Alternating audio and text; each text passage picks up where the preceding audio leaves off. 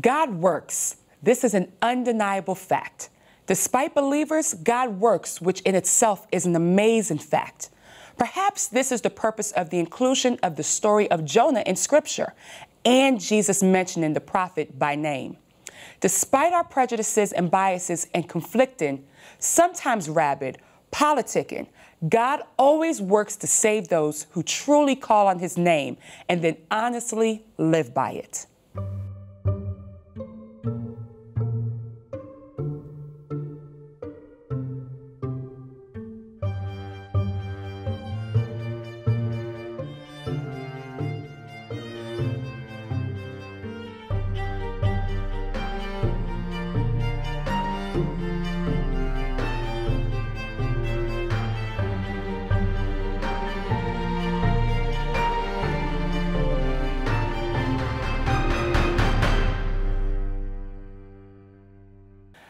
Thank you so much for joining us. We have some wonderful guests with us today.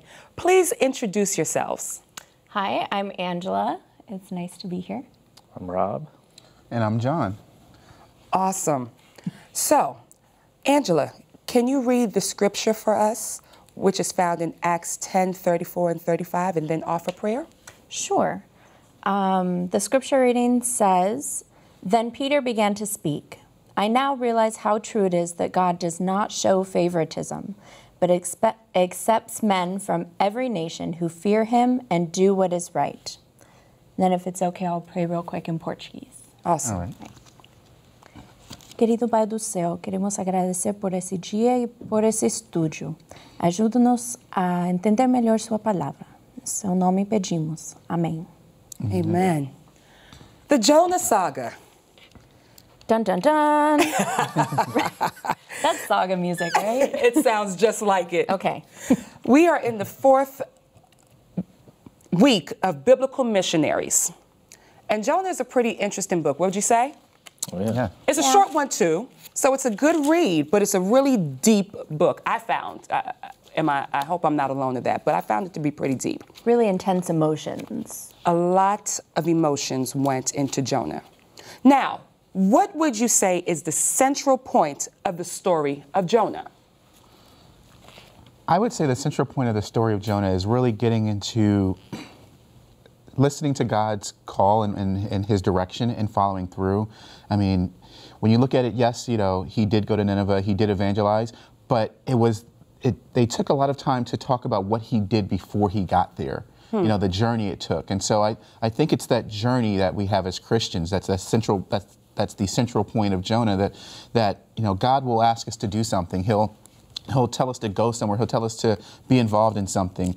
And you know, we have a choice. We can either go directly there and do it, or we can be like Jonah and you know, try to walk away and get away and until God has to rein us back in. Interesting. What else? Did anybody get another central point from the story of Jonah? I think along the same line, I kind of feel like there's two parts of the story. One is Jonah, which we spend most of the time focusing on, but then the other is his actual message. But I'd say the central point of the whole book is that God gets his messages out there. He uses us, and it's our privilege to be used to help him get his word out, but it's going to get out there. No matter how much we mess up or how much we run away or, I don't know, I feel like Jonah is a good example of all of those things. Thank you, Angela. Yeah. Rob, what are you going to say? I think, yeah, God works in spite of us. I think when you look at the story of Jonah, it seems like he didn't really want to succeed. He didn't really want the city to repent or whatever. I mean, I suppose if you know about the history, the Assyrian kingdom, I mean, they were not nice to many people. Let's put it mildly. Right, yes. They were pretty mean. So why wouldn't you have personal feelings about that? Why wouldn't you have anger and disappointment and rage and all of those things, desire for revenge? So here's a person who is preaching a message that he doesn't even believe in. But it worked. God made it work. So we try to, I guess, mold God into, or we try to make him do something we want him to do, but he's going to accomplish his purpose in spite of us, I think.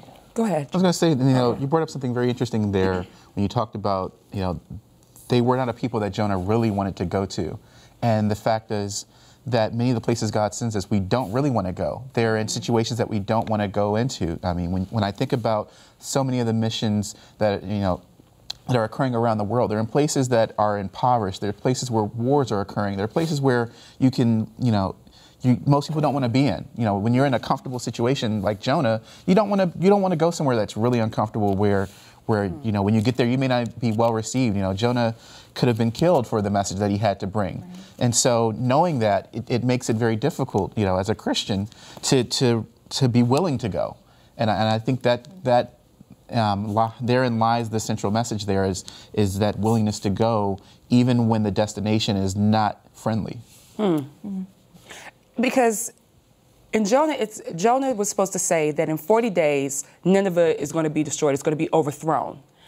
And so I guess it seemed as if, just going off of what the both of you were saying, he was thinking that he was going to do one message, and then it turned around that they repented and went back, and all of that changed, and then God let him live.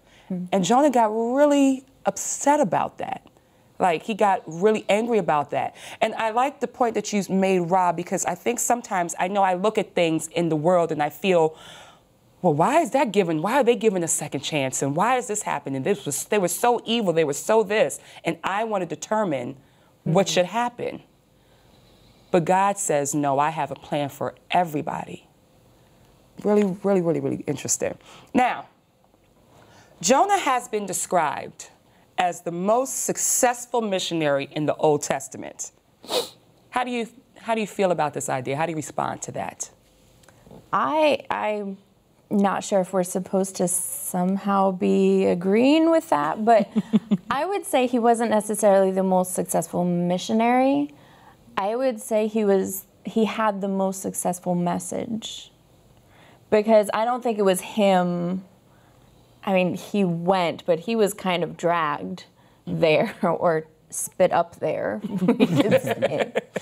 But it wasn't, I don't know, I feel like so much of this wasn't on his own will, but his message was still incredibly successful, and it reached people that nobody would have expected to be touched by it either.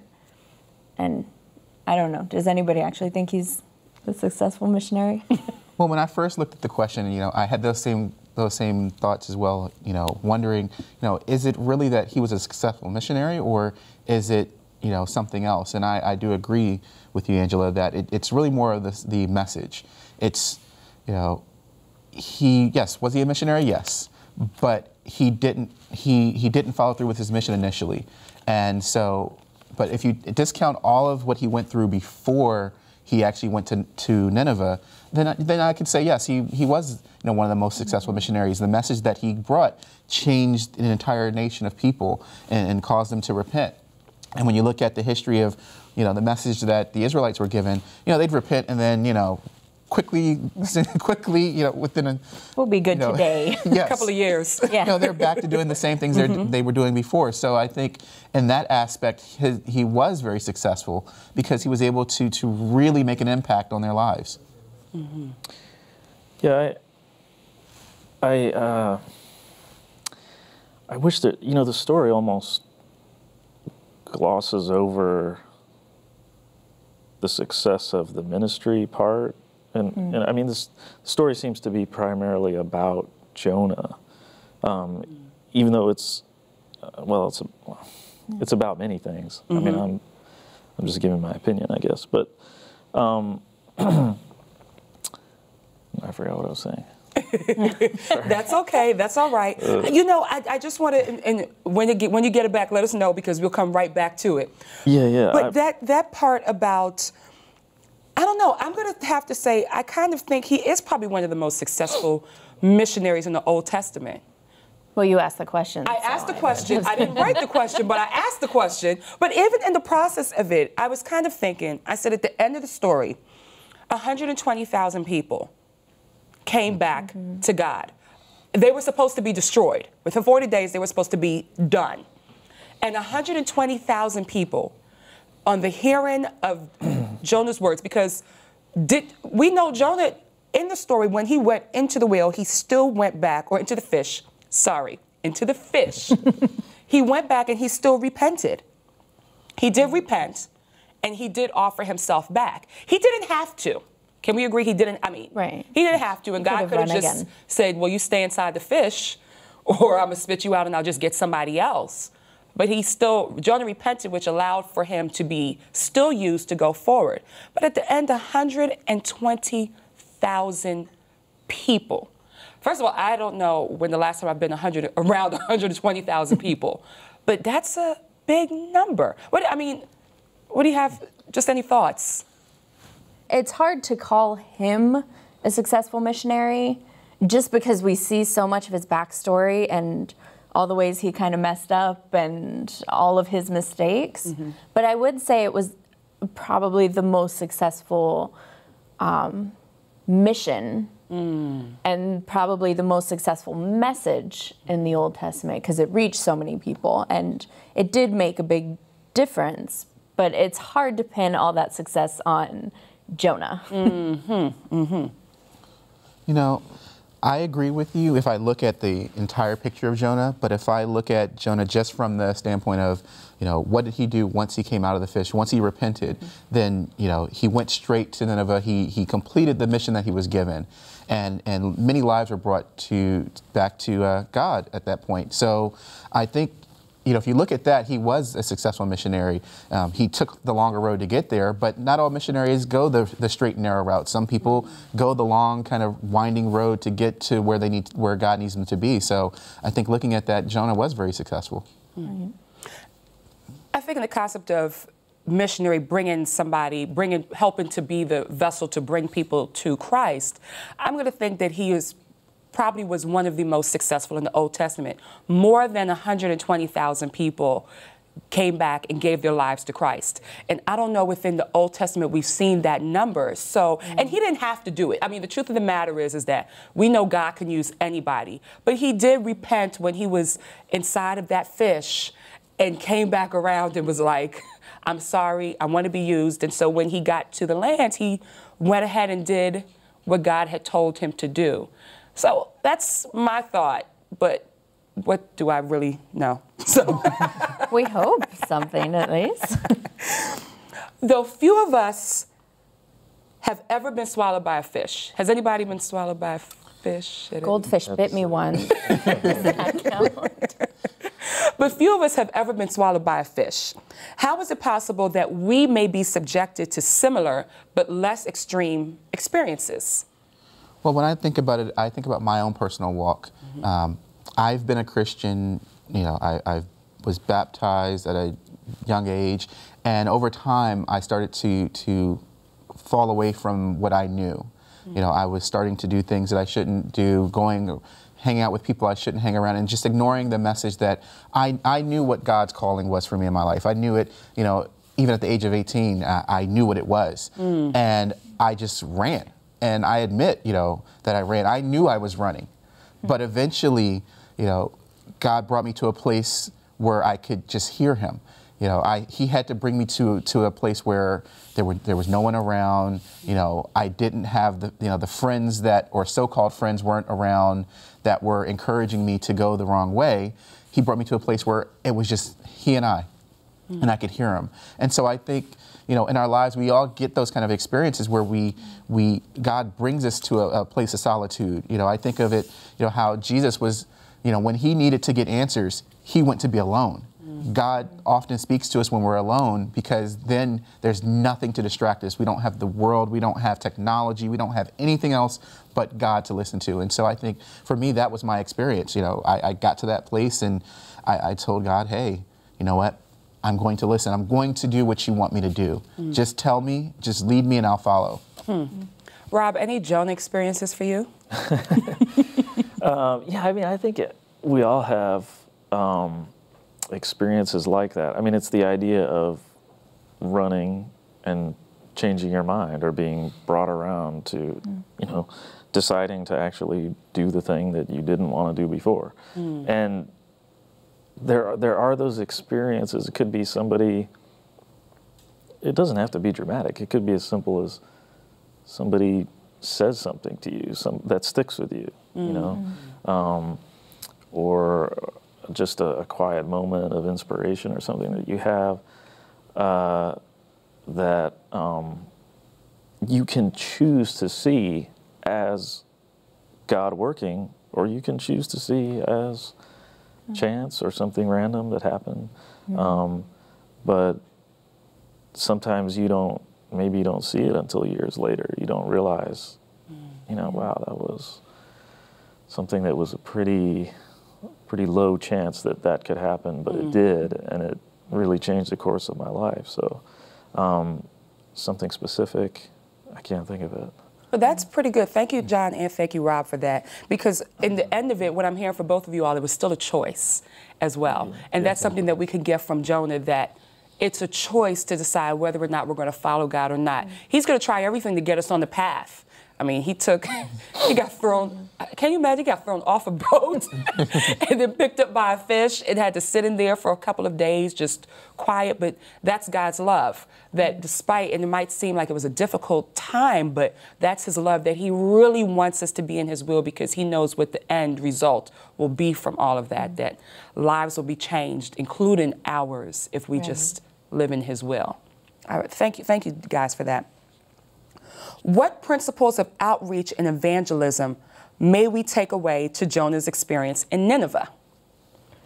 Oh, there's so many lessons. Piggybacking on the last thought of our Jonah experiences, I think a lot of times those moments of solitude, and for me it's usually a natural consequence sort of thing. Like, ironically, when I was in the mission field, I got really sick because I was overworking myself. But at the same time, you know, I'd get stuck in bed recovering, but that's also when I'd reconnect with God. And I think one of the many lessons that we learn about outreach and mission is that God needs to be connected with us. Yes, good things will still come even if we're working and we aren't, you know, where we need to be with him. He'll still make things happen. But I think that's the first priority, is to connect with us, to be with us, to have that moment and that relationship, and then from there take the message to people that need it, even when it's scary. But I'm sure that's another lesson. Listen, and Angela, I think in conjunction with that, you also have to look at in chapter 3, it starts off with verse 1, and the word of the Lord came unto Jonah the second time. And so it's important in mission and outreach that we have heard what God's message is. You know, far too often I've seen situations where a good idea comes up and, oh, this sounds great, it looks great, but did it come from God? And so when you're trying to reach other people, it's not going to be fruitful if God is not talking to you and guiding you through that process. It's critically important, because the best, you know, as they say, the best laid plans, you know, can become, you know, worthless if you don't have that direction. And so I think that's something that's really key there. Yeah, we can only take it so far, but God can take it so much farther. Exactly. God wants to save everyone. I mean, that seems like it should be a given, but apparently, I mean, it's not, really. It's easy to look at Jonah and say, man, this guy was a bad guy. But I think any of us have the potential to be that way, just because we like certain people and we don't like other people, and we hold grudges, and we're just imperfect. But God wants to reach everyone. That is so true. That is so true, Rob, because, you know, I've caught myself sometimes in situations, and you look at someone, or you have an interaction with someone, and you just think, man, I don't know how God is going to deal with that person. But the truth is, God wants to save everyone, and everyone has a chance at salvation. And that's important to remember as you're reaching out to people, because sometimes they're not going to be receptive the first time around. You know, I go out sometimes and do homeless ministry, and you know, some of the individuals, you know, you'll see them take the food and they'll look in the bag and throw out what they don't want to keep, and you look at that and you go, well, I'm out here trying to help you. Why are you throwing, you know, why are you treating this as if it's worthless? But you have to think about the fact that, you know, it doesn't always work the first time around, but as people see you being consistent, as you're consistently reaching out and doing things, others will begin to look at you and say, well, you know what, this person's genuine. They're not just here for recognition. They're not just here to feel good about themselves, but they're here because they care. And that's, I think, something that became evident once Jonah repented, is that, you know, afterwards, you know, of course, he felt the way he did, but when he went, he felt like, all right, God, you know, there's something for these people, and I'm going to do what I need to do until you tell me to stop. Mm-hmm. And I think he especially had a message that it would be so easy to look at God and say, they don't want to hear this. Like, I mean, his message is basically, you're all going to be destroyed, right? In 40 days. That's a horrible message to take, for one. And he's already judging how they're going to react. For one, he doesn't like them. But for two, he's already made that assumption. Well, they're going to get angry. They'll probably try and kill me. This isn't going to go well. Whereas so many times we try and figure out what God is doing or why he's doing something instead of just doing what we're called to do. Because I think God knew that the people were ready to hear this message. And God determines the worthiness. Like, we can't place that classification on, well, I think you don't look as bad. You're not cussing. You know, you're not cursing or doing these things. So I think you're probably one he wants to save. Like, God's worthy, and who he determines is worthy is who he determines is worthy. And he looks at all of us and says, you know, I'm not looking just here or on these types of things if you smell bad or if you look bad or if you appear to hate or so forth. My message can permeate through anything. Yeah. Anything. I like that about the story. His message can permeate through anything. Just do what I say to do. I need you to play your part, and then I'll do my part. And that's where it comes in, and that's what he does, and I enjoy that. So many good points. Self-care. You know, I really like that point that you brought up, because we have to make sure that we are connected to God, or else we're going to be lost in what we're trying to do. Can I say one other thing? Absolutely.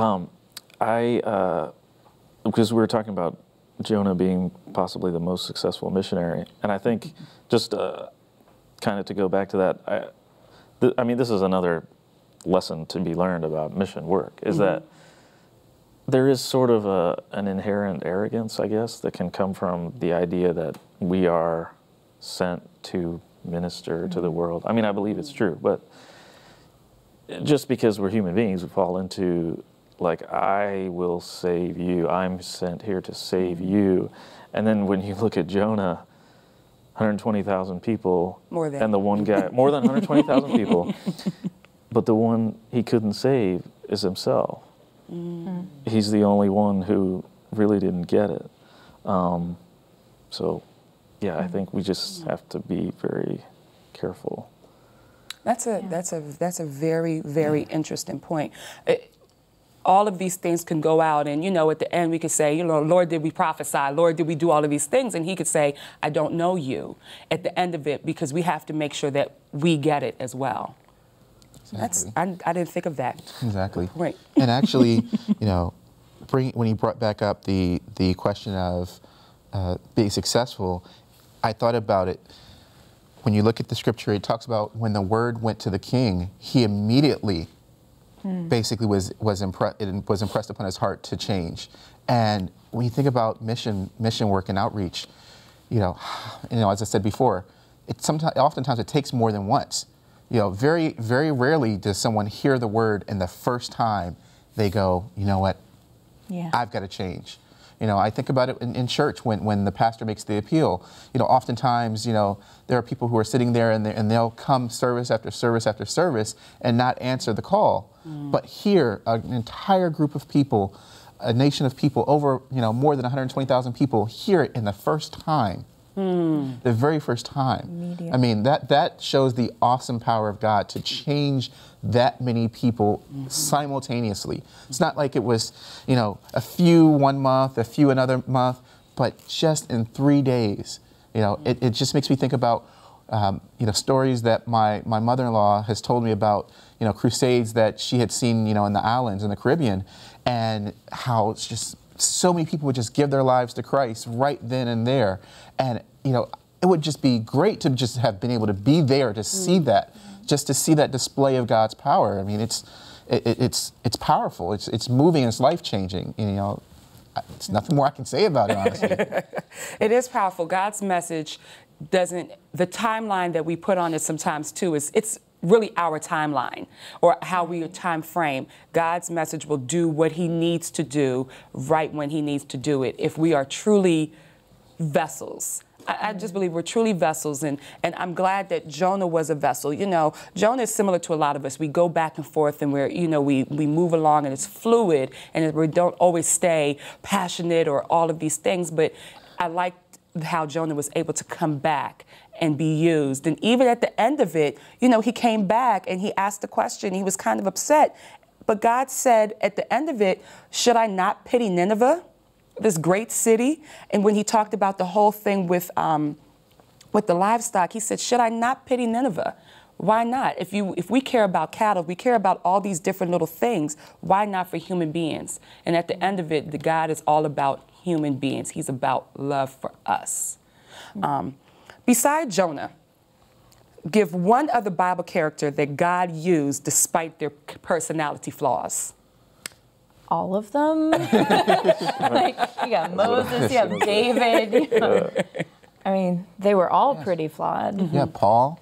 Yeah. Paul was one of the most flawed individuals in the Bible. I mean, he was persecuting and a part of the group, just killing Christians, and then all of a sudden, one day on the road to Damascus, life changes, and now he's being used as one of the greatest messengers of the gospel truth. It's absolutely amazing. That's one of the things that we know is that, and it's hope for us, that with all of our flaws, God can still use us. If you would like to contact us, first, thank you all. I appreciate you guys, and this was such a great discussion. Thank you. If you would like to contact us, please visit our website at www.sabbathschoolu.org. That's www.sabbathschool.org. Remember, the goal of Bible study is information and transformation. It's for the head and it's for the heart. For Sabbath School U, I'm Janelle Phillip.